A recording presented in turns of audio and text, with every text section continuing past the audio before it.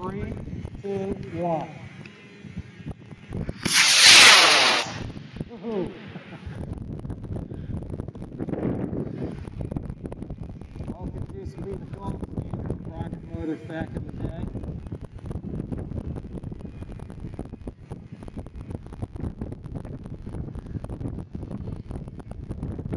Speaking of gold standards, a little bit of bad news that we got this weekend. Frank Costin passed away on Thursday.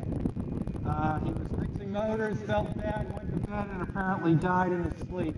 There's more information on some of the rocketry forums, so check that out. But one of the godfathers of rocketry, Frank Costin, has passed away. Okay, working out to the C-Rack.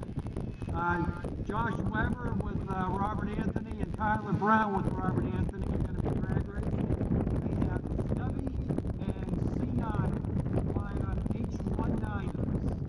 So down to C-Rack that's going off of C5 and 6. We've got conduit